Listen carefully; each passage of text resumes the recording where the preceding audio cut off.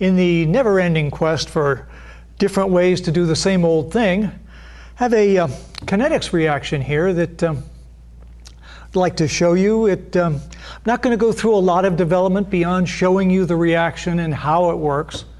I've got 3 reactants that I've listed on the board. If you're going to have students do this, I'm going to do 1 trial. Your students are going to do maybe 3 trials at one temperature, 3 at another temperature, 3 at a third temperature. They might be varying concentrations.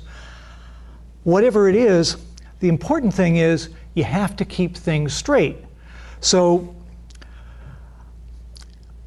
I found that they can handle this much. I've labeled my graduated cylinders A, B, and C so that they don't mix the reagents ahead of time, something like that. Now I look at this, I say, how are they going to know which is which? A could be acetone. One of the reagents is cinnamaldehyde. That works for the C. And as we all know, potassium hydroxide is a base. So, ABC. I've got these rings on here. What do your students do with the rings? Use them to gauge what the level is? Or do they just take them off? I've never been able to convince students that if they put them up here, they really serve a function. But anyway, I digress. What I'm going to do is mix quantities, and all of this is in the PDF, but I'm going to mix 5 milliliters of a 20% cinnamaldehyde solution. Cinnamaldehyde is the principal oil in cinnamon, with 3 milliliters of 2 molar potassium hydroxide. That's my base, with 2 milliliters of acetone. What's going to happen is a reaction is going to take place in the presence of hydroxide between the cinnamaldehyde and the acetone. Take a beaker. Cinnamaldehyde, C. I want 5 milliliters of this.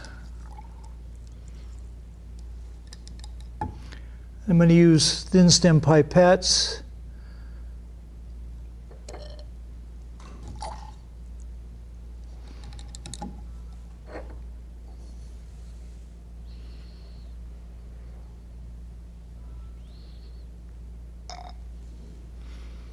There's C.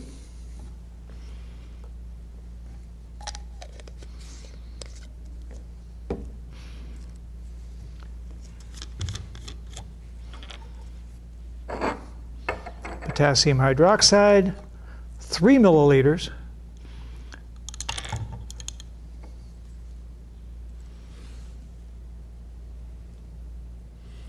I don't know if you noticed, I had the pipette just as full as it would get with a good squeeze.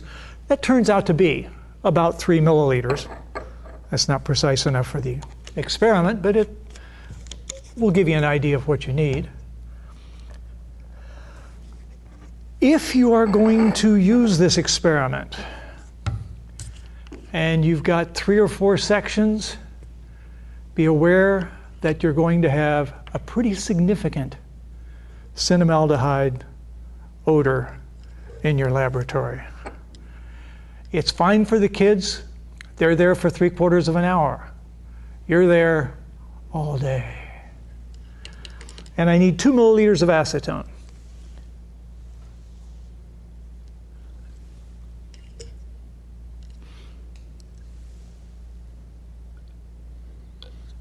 Okay. Reagents get combined in reverse alphabetical order. C,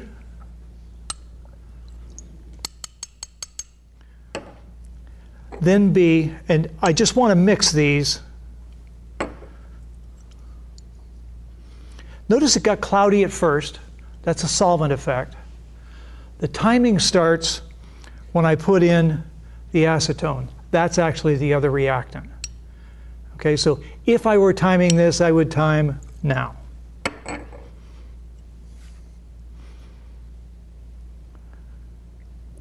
Most kinetics clock reactions, you look for a color change.